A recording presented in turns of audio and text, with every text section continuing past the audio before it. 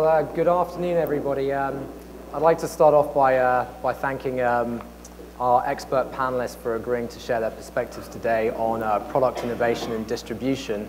By way of introduction, to my immediate left, we have Kean Driscoll, the CEO of Validus Reinsurance Limited, Tom Hulst, the CEO of Ariel Re, Kathleen Reardon, the CEO of Hamilton Re, and Charles Cooper, the President and Chief Underwriting Officer of Ariel Re Limited. Welcome and thank you for agreeing to attend today. My name is Matthew Britten. I'm a partner and managing director with PwC here in Bermuda. I concentrate on serving our clients in the insurance and reinsurance industry from both an assurance and advisory perspective. In terms of the panel, we'll look to open up the panel to questions probably after around 40 minutes. If there are any questions in the meantime, please put up your hand and if I notice, I'll take that break. But to start off with, I'd like to start off with the panel in terms of the premise of the description of this panel around product innovation. Currently, reinsurers are facing sort of very difficult market conditions, while investors are benefiting from a variety of reinsurance vehicles in which they can deploy capital. But I'd be interested in the panel's perspective on whether those factors have been a distraction or an impetus on reinsurers' focus on product innovation and how they see themselves differentiating themselves in the market. Maybe Kean, I could start with you. Sure. I would argue, broadly speaking, where we've seen innovation hasn't necessarily been on the product side. There's certainly been tremendous innovation with respect to vehicles to facilitate capital inflows into our market space or to capture the risk profile of particularly nat cat. But the traditional market, I think over the last century and a half, has developed a product suite that is incredibly flexible. It may have been largely homogenized in terms of how it's sold, but true innovation, true product innovation, we haven't really witnessed. We see changes in reinstatement provisions, we see expansions in hours clauses, territorial expansions going from regional placements to worldwide placements. I wouldn't define that as innovative. I would just say that's the natural course of market cyclicality. But the innovations really come through capital inflows. Tom? Yeah, I think Kean's point is broadly right, and I'd agree with it. I think that innovation tends to occur at moments of extreme, tends to occur most when entities are under pressure or markets are under pressure. I think when times are sort of good or medium, people don't innovate as much. So I expect that, innovation pressure in the market is going to continue to increase. Maybe Kathleen, I could ask you for the latter end of the question in terms of have these market forces plus the sort of alternate capital flow into the market cause reinsurers to think about how they're differentiating themselves at this point in time? Obviously, we've got a large supply of capital with not necessarily an increasing demand base. Is it important to differentiate yourself as reinsurers in this particular market at this time? Absolutely. That's a very important piece of the puzzle. And I think we are differentiating ourselves. There's plenty of capital, as you said, but is it all relevant capital? And as far as innovation, I think the sidecars and the cat bonds and the ILS industry is innovation that benefits clients. Ultimately, the cost saving gets passed on to the clients. So it might look like we're looking after the needs of our capital providers, but in reality, the whole point, one of the main drivers was to pass on the savings to the clients. So it might be packaged in a different way, and now I think we need to innovate again. So that worked well, but we need to innovate again. I think we're on the cusp of change, and what is the next innovation is the question. All right, so I would broadly agree with what people are saying. I guess in some ways it's not necessarily innovation, but evolution of the product. And in my view, it is somewhat of a supply-driven phenomenon where there's a lot of capital that wants to figure out a way to get into the market. And so there's been a lot of innovation in providing vehicles that allow investors to access cat risk, primarily. And initially, a lot of that innovation was around vehicles and structures, single-shot collateralized reinsurance that investors can provide capital, and there's some finite horizon as to how long that capital is committed. And there's a manifestation trigger there, so it's clear if that capital is impaired or not at the end of the term. I think what's happening, though, is the knock-on effect of that is creating additional evolution by traditional reinsurers and alternative capital providers, because I think everyone at this stage in the market is looking for a way to differentiate themselves. And product innovation is a clear way to do that. I don't think it's been especially fast. And I think in large part it has been a reaction to all this additional capacity coming into the market and trying to figure out a way to get utilized. Can I just take a crack at that again, Matt? I think if you look at the evolution, or just what's happened in the last, say, 10 years in our market, right? We've had big inflows of capital. We've seen some, we'll call it new, I wouldn't call it innovative, but new products developed to suit the needs of single-shot collateralized capacity. And we've seen our client appetite broadly evolve from there's a new product with a clearly differentiated cost of capital. We want to capitalize on that. The traditional market with a product that's effectively an evergreen promise to pay that's been litigated and adjudicated over a century is incredibly flexible, both from a coverage grant, but also a temporal basis. And now we're actually seeing clients go from this is a new interesting product, I want to avail myself of a cheaper cost of capital, to actually when I line up, and this is really I think the part of the point that Charles was making, when you line up the challenges of capital release and forced commutations and limited life cycle products in an ILS box versus a traditional rated product, there are true value propositions that clients are recognizing.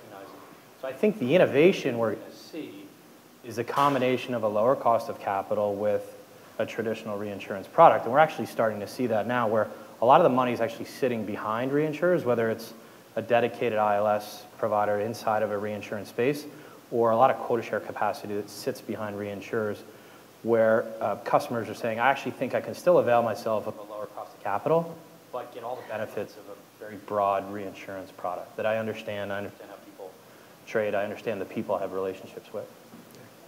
Fantastic, thanks. Maybe now I could turn to sort of the needs and expectation of the sort of the reinsurance buyers. We've seen over the sort of recent years a number of insurance companies sort of increasing their retentions. We've seen some reduction in the size of reinsurance panels. We've even seen some insurance companies go directly to the capital markets themselves in terms of cat bonds, etc. In your mind, as a panelist, are these examples that the sort of the longer-term needs and expectations of buyers are changing? And in your views, what are the most sort of important changes from a buyer perspective that reinsurers will need to focus upon and adapt to? Maybe you took the last one. I'll move it down the pipe to Tom. Sure, I'll kick it off. I think that it's well, first of all, I won't say it's an ill-informed question, but You just did. Which it well could be. I think that it's arguable that clients are buying less. I think actually there may be pockets of the market where retention's going up, but I think broadly the loss in supply and demand still work in the market, and pricing is going down on a risk-adjusted basis. So I think actually from the analysis we've broadly done, I think buying in total is up a bit. Okay. Certainly we saw that in Florida. Limits purchased increased in our analysis by 7 to 10% this past year. So I think there is still plenty of limit being purchased, although it's in different forms, not necessarily from the traditional reinsurance market. I guess in terms of what you need to do to stay relevant, it's a market with increasing choice for ceding companies, and I think the reduction in panel size is just a reflection of that increased choice. And I think an increased demand for, we can define relevance maybe as, scale, rating, and I think the ability to be a constructive partner in the risk sort of analysis and decision. I think if you're a pure following market, I think you're in trouble. If you don't have solid pricing tools, the ability to engage with your customers, to work out differentiated product types, and a lot of permutations to an existing product, I think you're at strong risk of being just sort of disintermediated in the process and falling off these panels. I think clients still value relationship, service, basically the value that you're adding, and it's not necessarily a size that matters. It's more it's quality over quantity, and you're definitely seeing some consolidation of panels, but this is nothing. This is really nothing new. Clients have always valued a broad support of multiple classes of business. They've valued the time spent understanding their risks, helping them analyze some of the more difficult exposures. I think this has always happened. Maybe it's just more prominent right now. Yeah, and I would say that both those observations are a little bit sound bites, and I think you get the large commercial buyers. Certainly, there have been instances, and it gets widely reported in the press, of people dropping programs or buying less reinsurance. And a lot of those same large commercial buyers are global, and I think they think about the way they buy a lot differently than a lot of our clients. They think about it much more holistically. They're looking for a breadth of product offerings across many different geographies.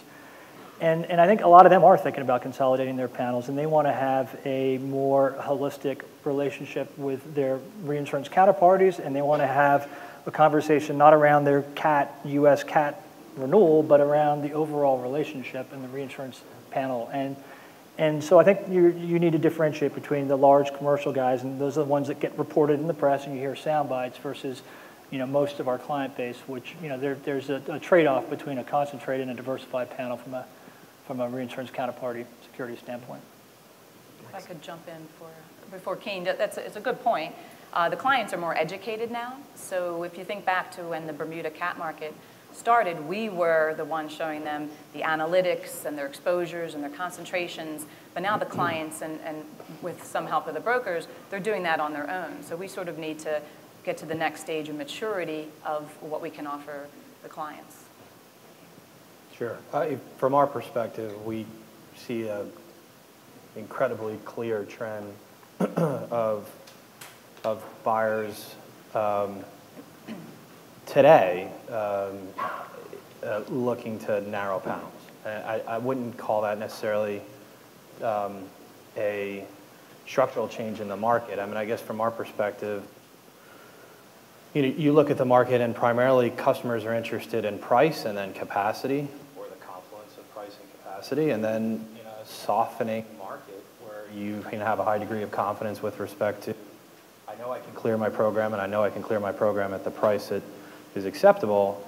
I'm going to move on to what's important down the list. Those things are, I'm going to minimize the administrative burden on my placement. Part of that is panel consolidation. I mean, on bigger placements, there are 70 to 80 markets on some of these. So to take that from 70 to 80 down to 40, that's an important step. It makes a buyer's life easier. It makes the broker's life easier. It improves margins for those that are involved. Overlay that with the fact that if you just take the cat market or the property market, the top 30 global customer groups drive 80% of top line and 80% of bottom line. So these happen to be the same customers that have heavily invested in ERM involvement. They're utilizing capital models. The natural output from capital models is to keep more frequency and seed out more volatility, very simplistically speaking. That results in retention increases, particularly as we've had strengthening in the broader financial markets, and overall results have been quite strong. So I think what we're observing is just sort of the natural evolution of things changing. There hasn't been a meaningful increase in demand, although I agree with Tom that we have seen some uptick. It's not like it's shrinking. But it hasn't kept pace with supply, so it sort of puts us in this position where it's just the natural outcome of the supply-demand imbalance. Okay, great, thank you. Maybe then we can move on to sort of opportunities. When we often when we think about opportunities for reinsurers, you can sort of categorize them into some sort of major buckets, sort of emerging or 21st century risks, emerging economies, partnering with governments who ensure a sort of a significant amount of windstorm, flood, and terrorism, and finally underinsured risks such as sort of the California earthquake. Where do you see the most viable opportunities are for an uptick on the demand side, considering the size, sort of likelihood, and potential timing of each of those sort of potential areas of opportunity, and don't be limited to those areas? Should we start? I would say our biggest chance here is probably to harness technology. And we're living in a digital world, and we have social media all over the place. We need to, I mean, that's an easy place to start and say, let's cut some costs. I mean, the whole distribution channel is loaded with extra cost that we can certainly streamline. So if we embrace technology on the administrative side, we can reduce expenses. And then if we embrace it on the pricing side, we'll get to those answers on these emerging risks quicker. So cyber, as a good example. So I think technology is a good place to start. And obviously on the more reducing government involvement, we're doing that already. Folks like Validus are in front of the Congress, U.S. Congress, talking, convincing TRIA to reduce, basically allow reinsurers to come in and accept this risk. We're comfortable accepting terrorism, risks like terrorism and flood. So basically, we just need to keep doing that and convincing the governments that we have the wherewithal, that they can trust us enough that we'll assume the risk and we'll do the right thing for their country people. Yeah, I would say, I definitely agree with that. I think that underinsurance is a huge opportunity for all of us. And the gap between economic and insured loss is actually widening. If you look at the last 30 years, it's getting bigger and bigger. So, I mean, that's just a huge opportunity. And the emerging markets is part of the answer to that. But it's not just the emerging markets. There's a huge gap there and a huge opportunity for insurance penetration rates to grow. But even in the developed markets, I mean, you look at California, and the take-up rate for California earthquake for homeowners is 10%. So when the big one hits California, which it will, 90% of that homeowner's loss is going to be non-insured and 10% insured. Japan, another example, from 2011, the insured loss was, I think it's about 25, 30 billion, economic loss north of 100 billion. So it's not just the emerging market, but the developing markets. And there's a real opportunity for all of us to educate, and I think insurance companies in general have done a very poor job of educating consumers as to the value of the product. And it's insurers, but also, it's often quite often, particularly in the California case, it's the government gets involved, and they get involved in setting the rates, and also in setting which coverages are compulsory and which are not, and that has a big, obviously, impact on take-up rates. Thanks. Okay. Okay, so I think the opportunities, and we'll take them from sort of what the near-term actionable opportunities from our perspective. Clearly, terrorism, we've been fairly vocal in our view that the private market should have a more substantial role in the public-private partnership. Terrorism is a truly unique peril, particularly related to chemical, biological, radiological events, where we think there should be a clearly defined and very prominent role from a governmental perspective. But for conventional events, we're utterly convinced that the industry has both the balance sheet and capability of understanding and aggregating and managing that risk. So I feel like we're an outlier in that view, but my expectation is over time you'll start to see more involvement from the private market side. Beyond that, I would look at flood. We view the NFIP as fundamentally flawed. Everything that's wrong with a government subsidized program is you have tremendous pricing anomalies that aren't evenly distributed across society, but that's a phenomenal opportunity for someone who can access the data and has the risk willingness to effectively depopulate or cherry pick the best risks in the NFIP. that will be an area that we look in the next 12 to 36 months. I think you'll actually see a fair amount of action in that space. We're aware of a number of initiatives in place there. Beyond that, California really is, I think, the golden goose. If we could figure out a way to get the GSEs to mandate earthquake insurance the same way you see it with wind and flood and exposed areas, that would truly turn the tables with respect to capital allocation globally, forget the US. So that is an area that we're quite interested in. The folks at ABR and RAA have, I think, done some excellent work recently, just starting to educate the parties that be within government that there is an appetite and a willingness and a substantial global capital base to support that type of risk, and we're very supportive of that.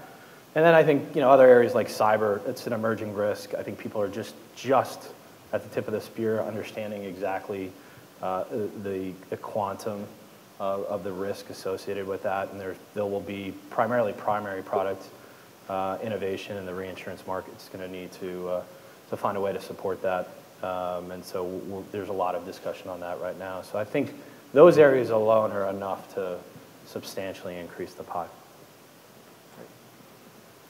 Tom, any final comments? Yeah, maybe just, I guess, in the range of governmental sort of programs, I think there's sort of the actionable stuff that's fairly actionable, and then there's stuff that's going to be very, very sticky and difficult to dislodge from the embedded subsidies that exist there. I think that broadly stimulating customer demand is sort of outside our to some degree outside our control or ability. Very difficult to do. Primary industries, and I think, agree a poor job of it, but not sure how much better a job they could do to actually make people change when the risk events are very infrequent and sort of hard to put a probability around for people. So I think it gets challenging.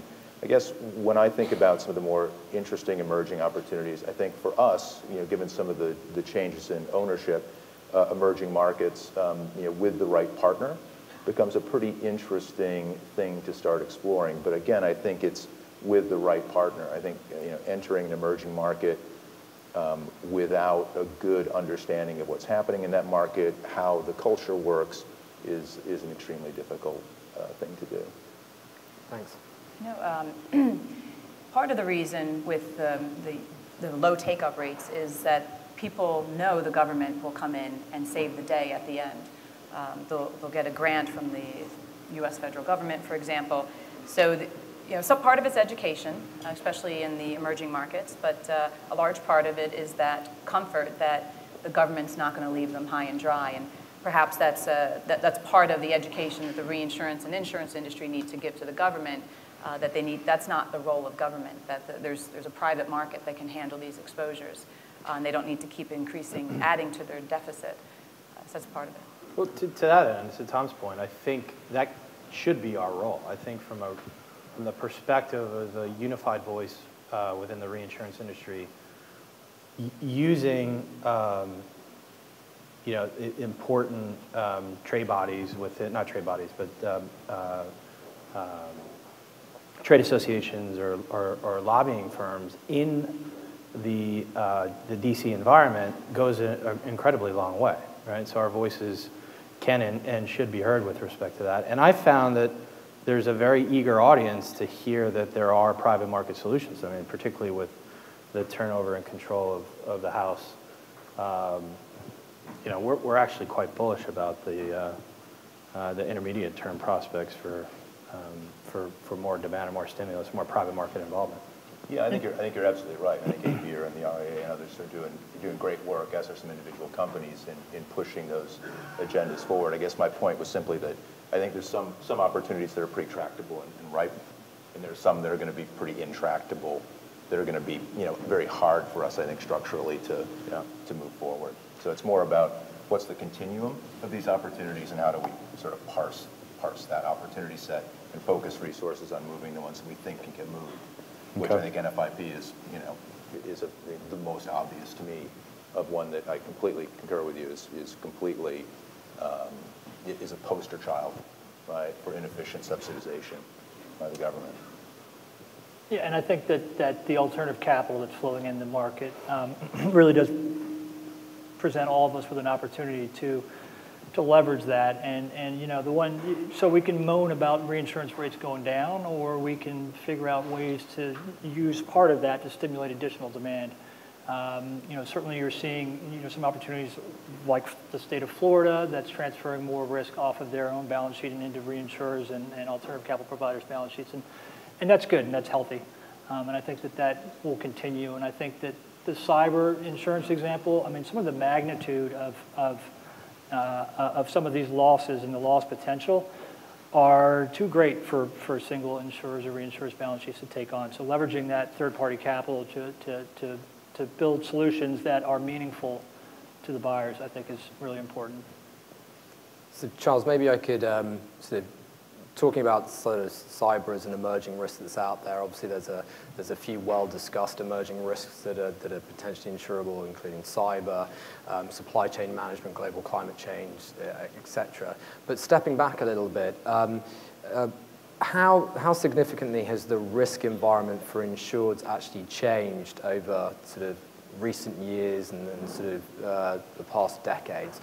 How has that actual risk environment for them changed?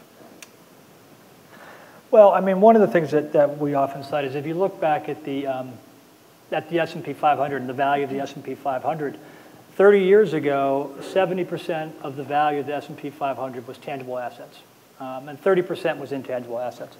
If you look at that today, that is the complete inverse. So 30% is tangible, 70% of the value of the S&P 500 is from intangible assets. So we, as an insurance industry, we do a pretty good job with tangible assets. We understand physical assets. We can look at years and years of actuarial data and come up with prices. Intangible assets is a much more difficult thing. And if you think about from the perspective of a CFO, somebody who's buying insurance and looking to protect their own balance sheet, and what they're worried about, and you're the size of an Exxon or a massive company, they really do understand a lot of those physical assets, and they're not really worried about those intangible assets that really create a huge opportunity for us. And cyber was, at Monte Carlo, people ask me, how was Monte Carlo? I said it was all about cyber. Everybody was talking about cyber. And I think that's just the most cited example. It's clearly a huge opportunity for everyone, but it has to be a meaningful solution. It can't be a $10 million sublimit on a property all risk policy. Is sort of following on from that question, if there is that dramatic change in sort of the risk profile of companies over the last sort of 2-3 decades, I think you're intimating that the underlying products haven't actually necessarily changed that much. Obviously, some of these cyber risks that are, how do you put it, they're only just crystallizing into some real examples of what an actual insured loss could be. Are you expecting the products to come out on the more intangible side in the near future, or do you see that it's going to have to take some large insurable losses to emerge for the industry to digest what you're actually going to be providing coverage for? I would say some risks are just not insurable, and NBCR might be a good example that Kean brought up. And I'm not saying cyber is not insurable, but it has a lot of complication. One of them is there's government threats. So is China looking into a U.S. company? Is the Chinese government doing breaching security systems? That to me is something that governments should handle. That doesn't I can't think of an easy way to insure something, and that is a government fighting another government. But I think the insurance and reinsurance industry has been here before, right? If you think back to when the ACEs and Excels started, they started for a reason. There was a capacity crunch, and then we had a problem and we solved it. There's not a lot of data at the extreme points on the curve for those things either. We extrapolated, we got comfortable with clients, we found other ways to get comfortable with the exposure. And the same thing with the cat product. We haven't had that $80 billion event, although we're pricing for it. So I think we can get there.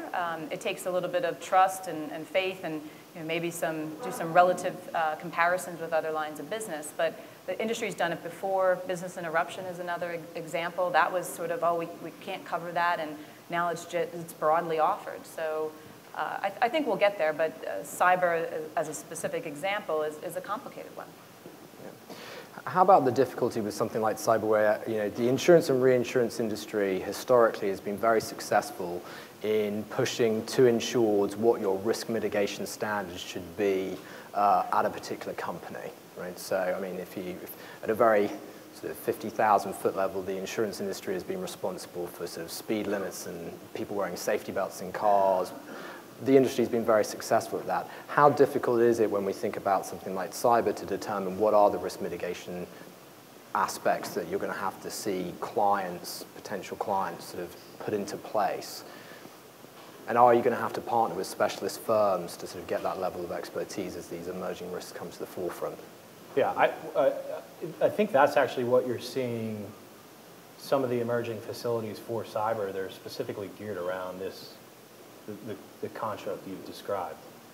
And I'll mention two of them because they've been in the press. I don't think I'm speaking out of school. But both Aegis and Brit, and Lloyd's, pretty often tends to be the sort of the center of product innovation, particularly on some of the fringe risks like cyber. But they're developing products that are tied around reputational damage, around credit risk management or mitigation around credit risk management. But there's sort of two thresholds of underwriting. There's the perception of the risk and the associated rate with that. And then, as you noted, they've partnered with operational, not IT, but operational technology experts who run any potential insured through a fairly arduous gauntlet process of understanding what it is they actually go through in terms of securing their intellectual technology or their hard assets, whether it be the hard drives that they're working off of, or how they're managing data, or their data recovery process, or how they're backing it up. And I'm no IT expert, clearly, based on this answer, but that's absolutely mission critical. And I think going back to what's going to drive demand on this product, I think you can see what happened with Target, right? I mean, people don't know the actual cost of an exposed email address or credit concerns. I've heard ranges anywhere from $8 to $300 per individual. That's what it costs once hackers access private information. So if you think about that over the quantum of 40 or $50 million, 50 million records lost, I mean, these are tremendous numbers we're dealing with from an individual risk perspective. But ultimately, what's going to drive demand isn't that. It's the fact that their CEO lost his job. And so I think as CEOs and CFOs across a variety of industries, particularly on the retail side, say, boy, that's a risk that actually could cost me personally money or my job. I think you're going to find that people are going to be more aggressive about pursuing insurance solutions or any solutions, but would welcome, or I think readily welcome, having outside intellectual support in establishing best practices around cybersecurity. Yeah, I think a huge part of the value proposition, actually, for the industry, for a new product, in cyber as an example, but it could be true for others, and it is true for others, is sort of the specialist expertise around risk mitigation and claims management that the industry can bring. And in this case, in cyber, you'd be partnering with somebody to help you do that. But certainly for the people who are in the cyber market today, that's a big, big piece of the product suite they offer. I think it's a big piece of why people purchase the coverage. I mean, part of it is the limit, but part of it is somebody who helps me understand what risk do I actually have, how can I mitigate those, and more importantly, if an event occurs, what do I do? There's a team of specialists who can come in and help me understand what are the next steps I need to take to protect my business, to minimize the cost of this, and to minimize the onward risk to my customers. And we live in this amazingly interconnected world, and if you think about sort of what's the biggest change for business owners in the last 10 years, I mean, one of my points would clearly be it's just so much more interdependency than you used to have. I think you could have isolated your company a bit, and now I think you certainly can't in any real way. So the stakes just get higher and higher around this issue. Very interesting. Thank you. Moving on, maybe a little bit of a controversial question, but there has been some talk of the relevancy of the insurance and reinsurance industry. When you think of the threats, and obviously relevancy can be a little bit of a nebulous term, but when you think of the threats to a reinsurer's relevancy, are you thinking from the perspective of the risk transfer solution that you're providing, or are you thinking about it from the traditional reinsurer model perspective? I think the business is, fundamentally, whatever your platform is about risk selection. And I think over time, the best risk selectors are going to be rewarded for being the best risk selector in whatever sort of facet of the market you're in. So I guess from my perspective, I think about it as, can we as a business offer products that are relevant and relevant and useful and an effective value proposition to our customers? I don't really think as much about the model that we're offering that in. I think of us as risk assessors on behalf of our owners, and in order to get the broadest opportunity of risk to select from, we need to be offering a competitive and differentiated suite of products to people, and doing so in a way that encourages them to place the business with us and come back for the next opportunity. Yeah. I mean, personally, I know it's not my place to provide the perspective, but I would agree, but I just think sometimes in the press the word relevancy comes up and it sort of gets misconstrued in terms of what it actually means. Relevancy is 100% agree with Tom. Relevancy is all about, do you get an appropriate viewing at the full spectrum of opportunities in the marketplace? I mean, we look at the market and we tend to think of it as a pie, right? There's great business, there's good business, and there's bad business, and depending on where you are in a pricing cycle, the size of those pie slices are different. And we talk to our partners, and our partners could be our customers, our brokers, it could be our partners on the rating agency side, and this is where we strongly profess, the role that Validus has in a marketplace. Our value proposition, we're very, very serious about our investments in analytics. We've got 40 people that do nothing but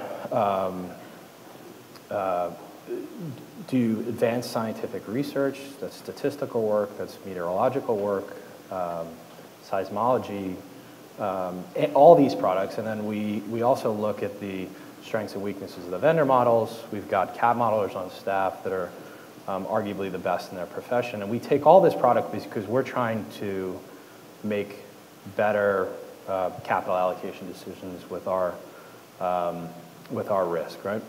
But also what we do is we push all that product out to our customers, right? We're giving them access to the most advanced science because we're trying to create some unique differentiator, because we do exist, broadly speaking, in the insurance industry, the reinsurance industry. It's a commoditized market. You've got to create some differentiation. The reason being is you want to get access to the good and the great slices. And if you don't have that, then you are irrelevant. And that could be insurance, reinsurance, or any other industry. You've got to find some unique value proposition. For us, it's leveraging our research. I would say relevance is definitely key, and you don't want to rule out to become more relevant. That might mean you need to merge or acquire, not just doing things on the analytical side and inside the company, but look outside the company as well. Maybe you're not at a scale, or you don't have a product offering, but somebody else in the market does. I wouldn't rule out some M&A activity. But also, to remain relevant, I think you need to accept the convergence of the capital markets, insurance and reinsurers. You see a lot of reinsurers now they're looking on the insurance side. Perhaps that's where it's best to deploy my capital and meet the needs both of my shareholders and my clients. And then you see the opposite. There's many insurance companies that are looking into the reinsurance space.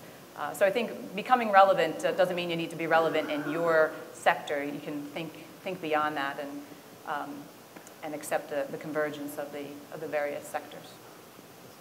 Yeah, I would agree with everything that's been said. I think that taking those 2 points in combination, you need to be relevant at what you choose to be relevant in. You don't have to be relevant in everything.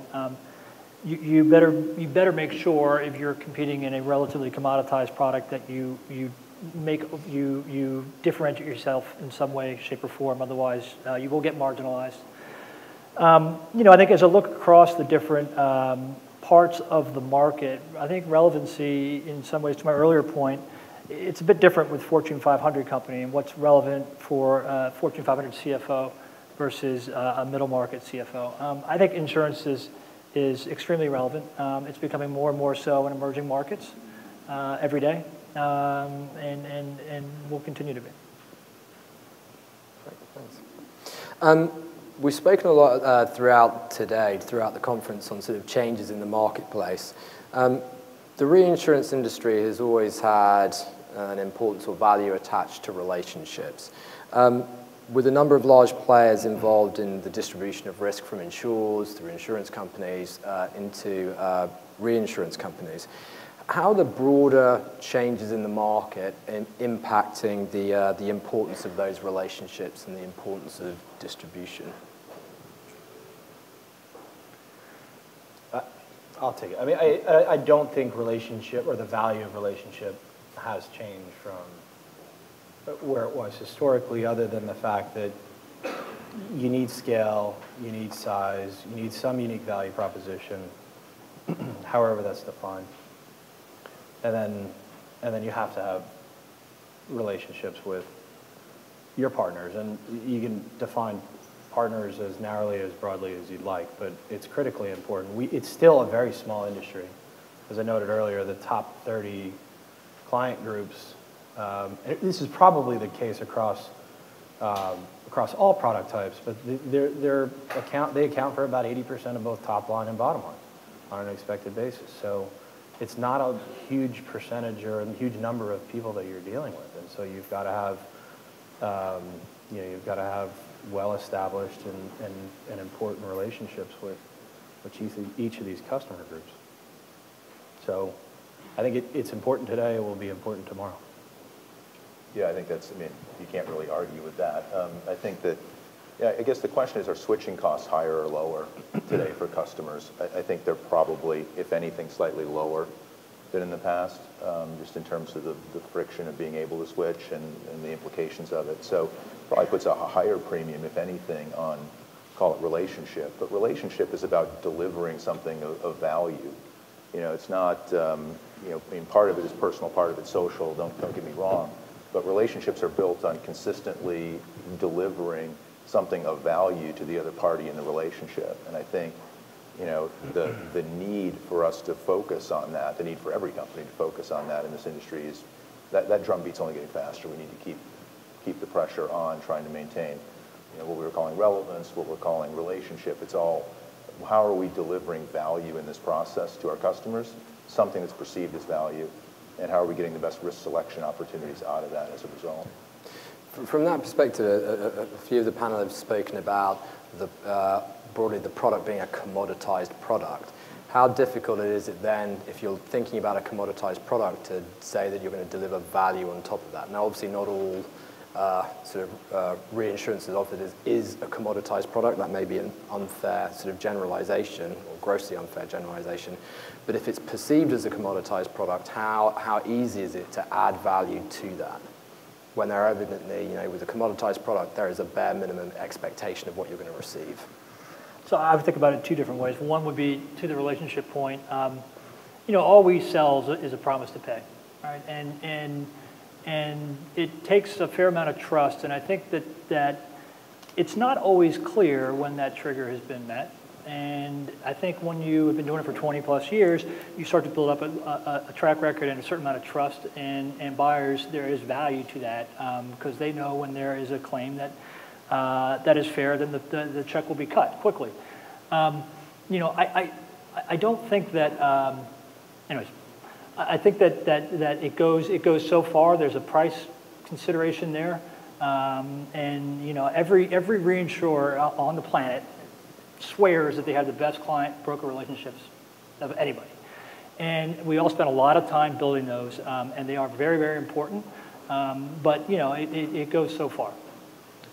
I agree. It comes down to, at the end of the day, the price and the willingness to pay. And yes, you'll get, because of relationships, you'll have more clients, bigger shares. That's all very important. But at the end of the day, a lot of clients are still fine with having 50 reinsurers on their panel, because they know that they're going to get their claim paid at the end of the day. So perhaps we've been focusing on the reinsurance side of things. There is that distribution channel, the broker side of things that there's need for innovation there as well. That food chain has a lot of costs associated with it, and perhaps we should shift some focus onto that.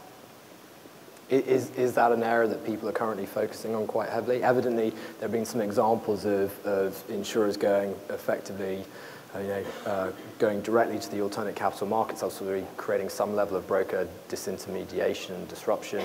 Is that something that you're going to expect to continue? Evidently, there's a lot of frictional cost from insured to insurance company to reinsurance company. I presume a lot of people are thinking about how am I going to offlay my risk straight to the ultimate capital in terms of where it's going to reside. Do I need all of these points along the way where we're going to be paying that frictional cost? I think there's been, it's been around the fringes. I mean, if you look at the reinsurance market, there's a tremendous amount of leverage in the top reinsurance brokers, so it's probably a relatively challenging area right now where you could make truly substantial changes in distribution costs. And I'd argue our broker partners bring a tremendous amount of value in terms of advice to customers on capital allocation and product construct. And I think in a lot of ways, that's what's created the commoditized environment on the reinsurance side, because that role isn't always as prevalent or as offered by the reinsurance community in such an upfront fashion, which is why we've invested a lot in analytics, because it creates an environment for us to actually share knowledge insight rather than just price and capacity.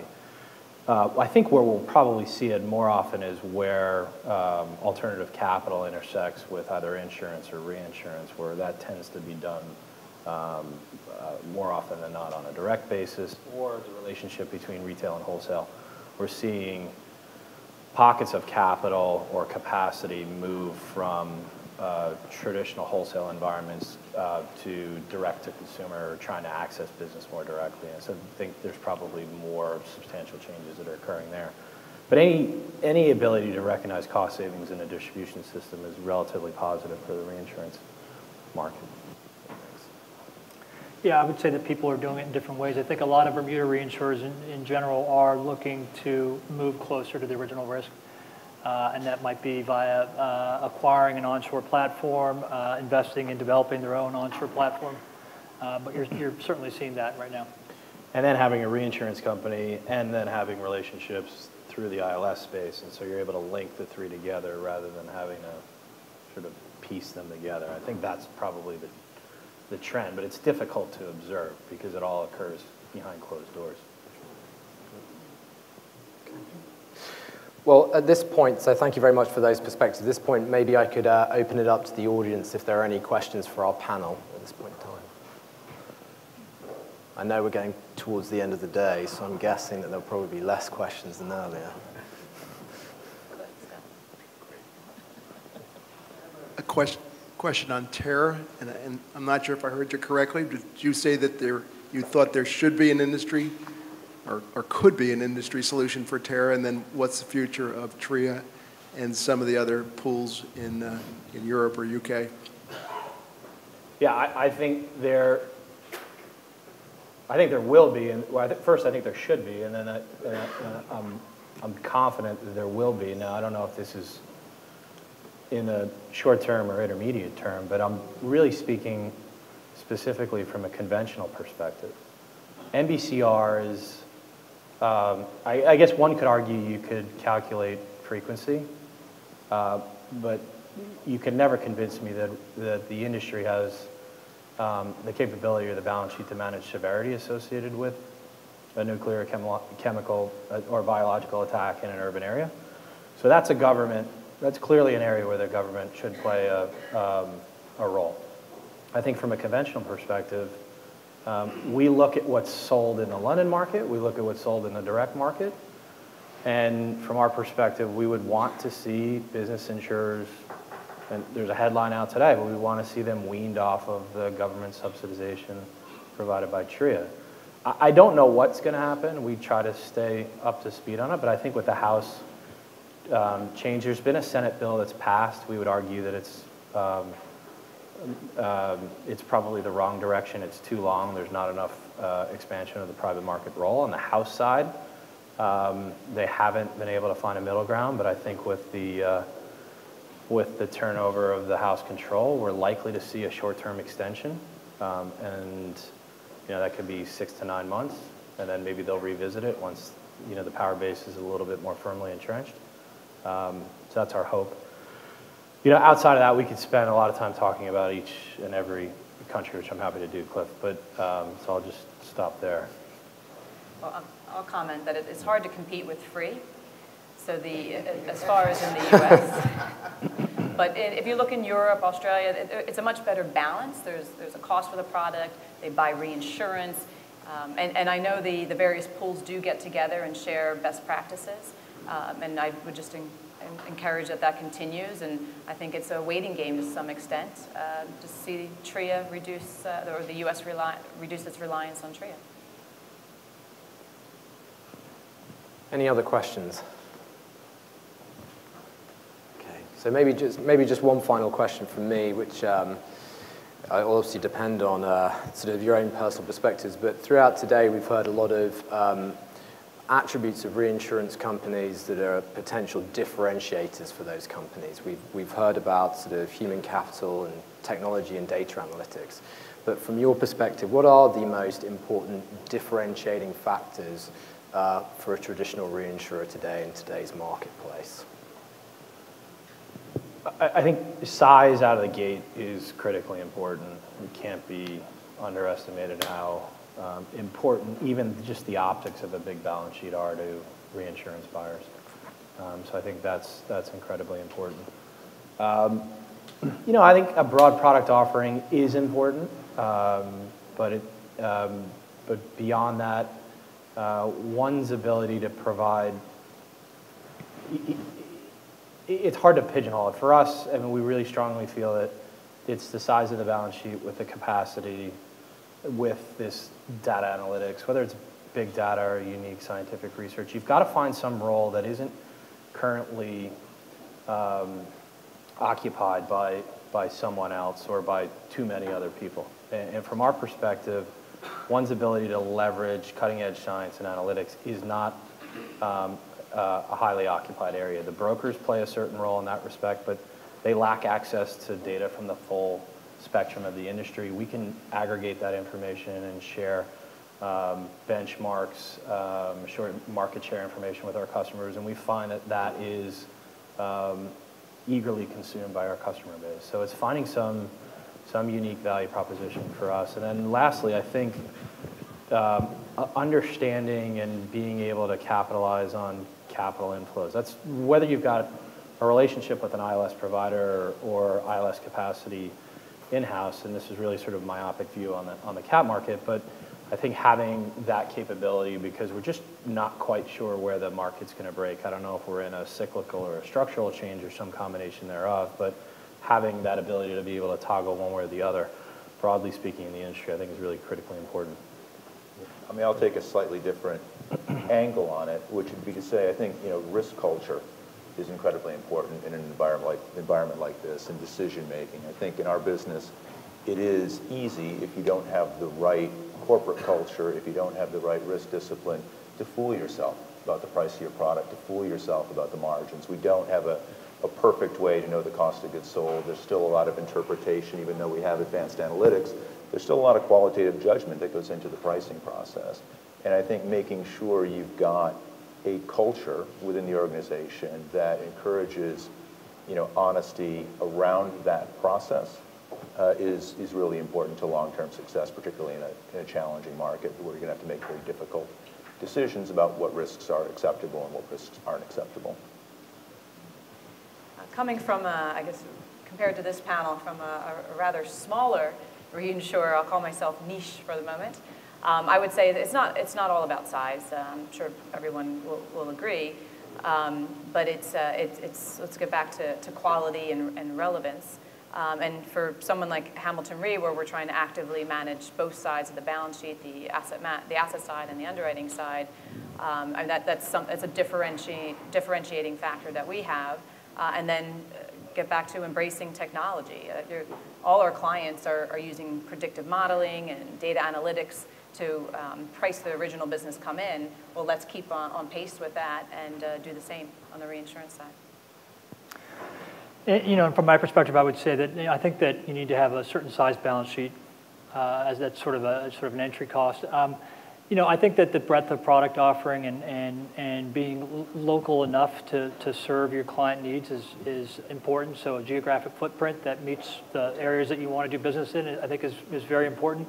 But I also, you know, I like Tom's comment about, you know, the underwriting culture that particularly at this stage in the market right now, where it's been 9 years since there have been any major landfalling hurricanes in the U.S. It's been this, if nothing happens this year, a full 2 years without any hurricanes hitting the U.S. And that we run the risk of complacency. And people can start kidding themselves as to what the cost of goods sold is. It's their models, and people have their own views of cost of goods sold. But now is the stage in the market where people need to be very cognizant of the willingness to fudge a little bit and have a culture that enables tough underwriting decisions to be made. Thank you very much. I'd like to take the opportunity to thank each of you for the valuable insights that you've provided today at the time you've taken. Thank you very much. Thanks, Pat.